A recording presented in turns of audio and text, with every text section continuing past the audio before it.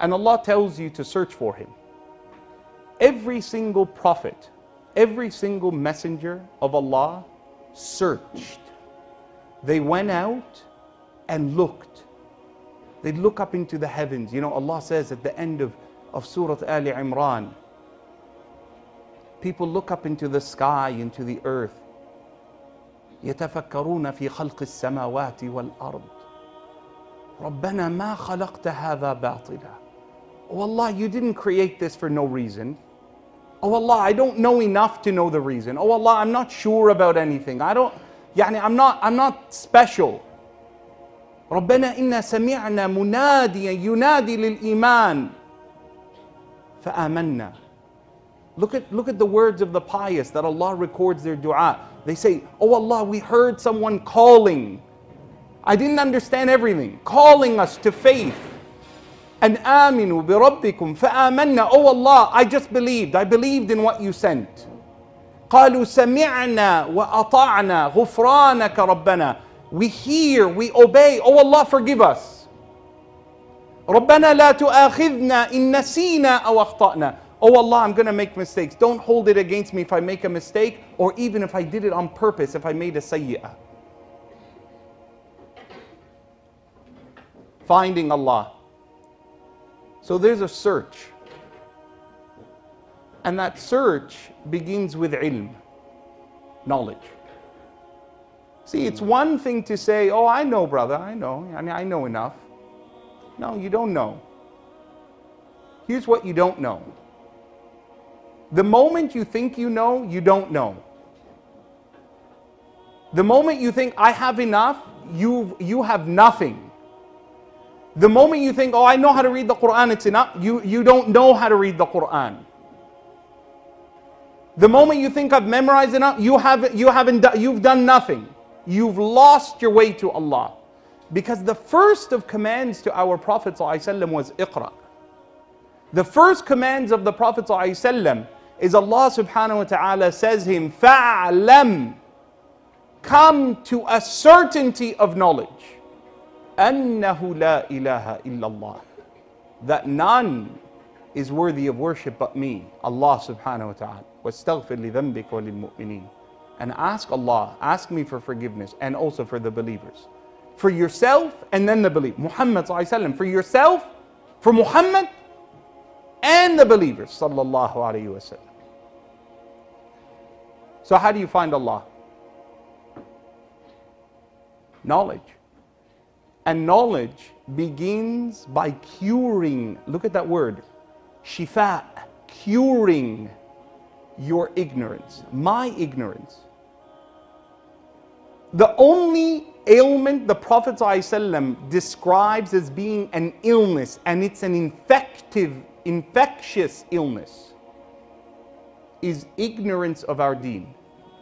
The Prophet ﷺ, he talks about lacking an understanding of our deen as a disease.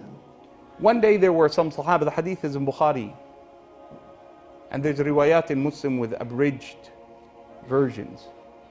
One Sahabi, he was riding with his companions, they were out on a journey, he fell off the camel, his head was split open, he hit a rock when he fell down.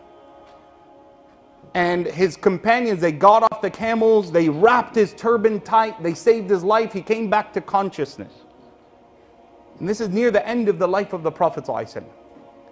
And when he woke up, you know, they said, Alhamdulillah, you're fine now. He began to get stressed, drinking and eating fine. Time of salah comes. All right, make wudu. He goes, what do you mean make wudu? Can't I make tayammum?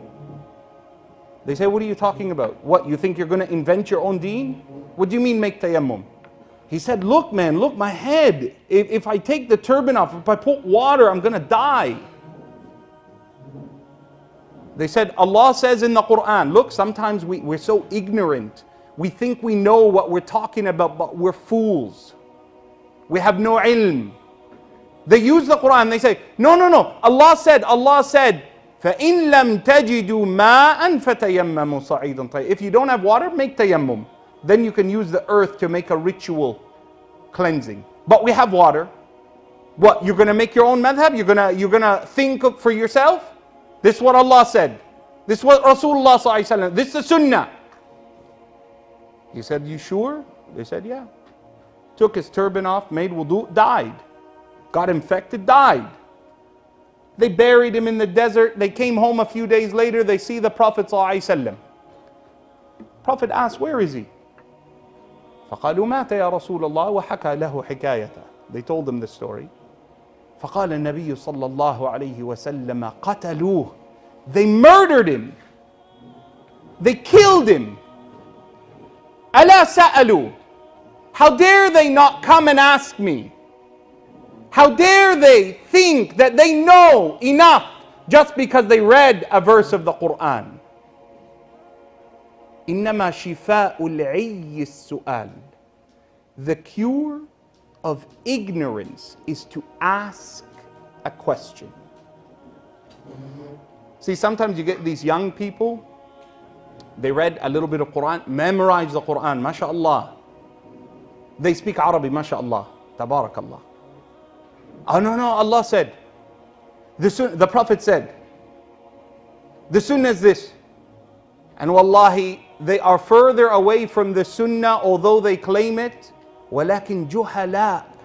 But it's an infectious illness. أَلَا سَأَلُوا. Don't they ask those who are kibar, senior to them in life experience, in knowledge, in behavior, in opportunity, in struggle, in da'wah. أَلَا سَأَلُوا. How dare they not ask? See, sometimes we have these questions, they're in here, in our chest. And we're too shy. You know, you might be shy to ask your father. I get a lot of my students, many of them, mashallah, alhamdulillah, it's beautiful to see all of you here. What's up, Ibrahim? How you doing, brother? You good? Alhamdulillah. You get a lot of students, they ask questions. I don't mean Ibrahim does, but I'm just saying. They ask questions that they wouldn't ask their father. Ask about homosexuality. Ask about drugs. They ask about terrorism, extremism, Khawarij, ISIS. Sometimes you can't ask everyone. And not everyone who dresses like this has knowledge. Yani, I dress like this because أنا عربي. Yani, I'm an Arab. So أنا عربي. It's easy. I don't, you know, Sheikh Wa'il can get away with Chinese. I can't get away with the Chinese, brother. You look good in the Chinese, mashallah. I've seen that get up, bro. I can't get away with that. I can't do that one. Ana Arabi. I can't get away with sharwal kameez. I can't do that. So Ana Arabi, this is what I wear back home in Egypt. This is my clothes. I can get away with a suit as well because I'm Canadian, right? Baseball hat and all. It's not by the clothes. It's not someone who sits in the masjid a lot that means they have knowledge. It's not because they speak Arabic, it means they have knowledge. You have to ask someone who knows. فَاسْأَلُوا أَهْلَ الذِّكْرِ. They're the ones who point you to Allah. So people ask questions. Don't ever have a question in your heart where you think you can just search for an answer and come up with it on your own. Oh, I saw a YouTube video about it, brother. Oh yeah, I Googled Sheikh, you know, it's not actually not Sheikh Google, it's Uncle Google. Why is it Uncle Google? Because all of us have that one crazy uncle who knows everything, kind of, and he kind of fakes you out. Like you'll be like, man, how do you know how far the moon is? It's like Uncle Google. But not everything he says is right. You got to verify it with truth, with a reliable corroborating evidence. The prophets of Allah did the same. And I want to end with this. I'm going to give you just 3 examples from the prophets of Allah asking questions that you and I would not ever dare ask Allah subhanahu wa ta'ala. Musa asks Allah. You know, Musa speaks to Allah bila hijab, no barrier. Jibreel doesn't need to come and deliver a message. He speaks to Allah direct. وَكَلَّمَ اللَّهُ مُوسَى تَكْلِيمًا. Allah speaks to him direct, Moses. After he speaks to Allah, Musa says, as is in Surah Al-A'raf, رَبِّي أَرِنِي أَنظُرْ إِلَيْكَ. My Lord, let me see you. I want to see you. Allah says, لَن تَرَانِي. You can never see me in this life. Waking up like the way you are, as you are, living like this, you will never see me. وَلَكِنْ انظُرْ إِلَى الْجَبَلِ. But look, Allah doesn't just say, you can't see me. Allah gives him evidence why. وَلَكِنْ انظُرْ إِلَى الْجَبَلِ. Look to that distant mountain. فَإِنِ اسْتَقَرَّ مَكَانَهُ فَسَوْفَ تَرَانِي. If it remains as you see it, I'll let you see me. فَلَمَّا تَجَلَّى رَبُّهُ لِلْجَبَلِ. When Allah's magnificence became known to the mountain in part, it was destroyed and Musa fell down dead. Allah brought him back to life to prove a point. He asks the question. I want to know. Ibrahim asks Allah, as is in Surah Al-Baqarah. Because I'm telling you, if you have a question, you can't just keep it. You got to ask. Ibrahim says to Allah, Rabbi arini kayfa tuhyi al-mawta. Oh Allah, show me how you bring the dead to life. Allah says, awalam tu'min. Is it because you doubt? You don't believe? You don't believe I can do it, Ibrahim? قال بلى ولكن ليطمئن قلبي. No, Allah, I believe in you, oh Allah. But my heart, I just want it to be at ease, meaning there's something here in my chest. So Allah says, well, Allah doesn't say if you believe, khalas, forget it. Allah says, you believe, I'll still show you. فَخُذْ أَرْبَعَةً مِّنَ الطَّيْرِ فَصُرْهُنَّ إِلَيْكَ. Take 4 birds, different shapes and colors and sizes and feathers. Cut them into small pieces. Mix them up. وَاجْعَلْ عَلَى كُلِّ جَبَلٍ مِّنْهُنَّ جُزْءًا. Put some on every distant mountain. ثُمَّ ادْعُهُنْ. And then call them to you. يَأْتِينَكَ سَعْيًا. They will come putting themselves back together and fly back to you. Allahu Akbar. Isa alayhi salam. The Hawariyin, the believers, the Sahaba of Jesus alayhi salam. They believe in him. They saw him with their own eyes by the power of Allah. Bring the dead to life. Breathe into a clay model of a bird with the power of Allah came into life. They saw him with the power of Allah cure the blind and the deaf and the mute. All of this. And they still ask. They say, Ya Isa ibn Maryam, ask Allah subhanahu wa ta'ala an yunazzil alayna ma'idatan min as-sama'. It's the name of the 5th chapter. Ask Allah to, the 6th chapter, 5th chapter. Ask Allah to bring down a table spread from the heaven. Something we can eat from. Takunu lana 'ida. We'll take it as a day of celebration. And so it's a day that we will be proud of knowing Allah brought heavenly food down to us. قال اتقوا الله. He said, fear Allah. What's wrong with you people? Everything you saw, you want more? They have a question. Allah says, I will answer. قال إني منزلها عليكم. I will bring it down to you. But the one who eats from it and then disbelieves, فَأُعَذِّبُهُ عَذَابًا لَا أُعَذِّبُهُ أَحَدًا مِنَ الْعَالَمِينَ. Allah gives them the answer to the question. So that brings us back to you. Who do you ask? And what do you ask about? Do you even know what questions to ask?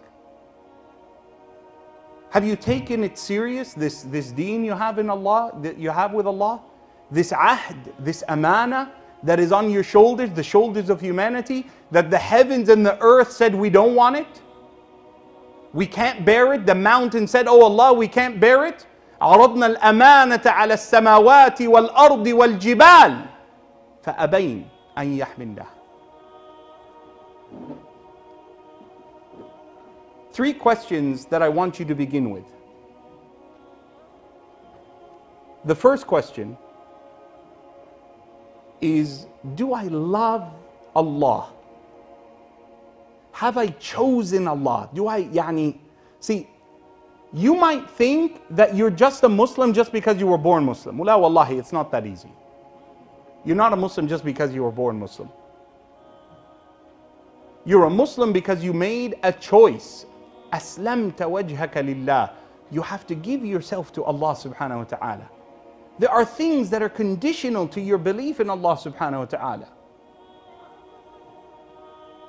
Number two, so do I love Allah? Have I chosen Allah? Have I submitted to Allah?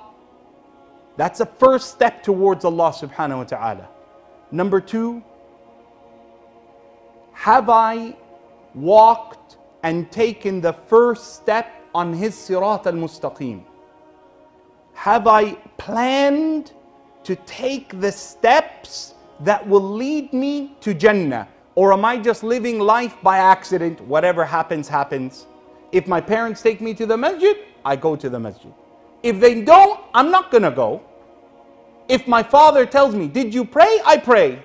If he doesn't, I don't. If my mother doesn't take me to Duxi, yes, I know, Wariya brothers. Inshallah, Wariya. Right? If my mother takes me to Duxi, I go. If she doesn't, I don't. Wallahi, my father might even be watching. When I first came to memorize the Quran, I was 15 years old, 16 years old maybe. And I said to my father, it was Ramadan, I said, I was ahfaz. He goes, ma taqdarsh, you can't do it. I said, why? He said, yani, I don't think you can do it. I said, no, I can. My brother said, I can do it. He said, okay, do it. I said, can you drive me to the masjid? He goes, why? Do I drive you to school? How do you go to school? Take the bus. خد الباص يا أخوي. 6 months in the snow, brothers. You know Canada? You don't know Canada. -20, man. You want it? You want it? You want the Quran or you don't? You gonna go or you gonna stay home? What do you want? You want to be spoon-fed like a baby? Or are you gonna get up and cook it? That's what you gotta do. So are you walking the straight path? Or is people carrying you every step of the way? And third and finally, and I leave you with this question, is what am I willing to give up for Allah? What are you willing to give up? Because nothing you're ever going to be successful in life except you have to give up something to achieve it.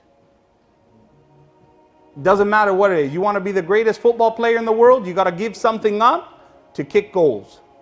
You got to train, you got to eat right, you got to this and that. All of that has to be done.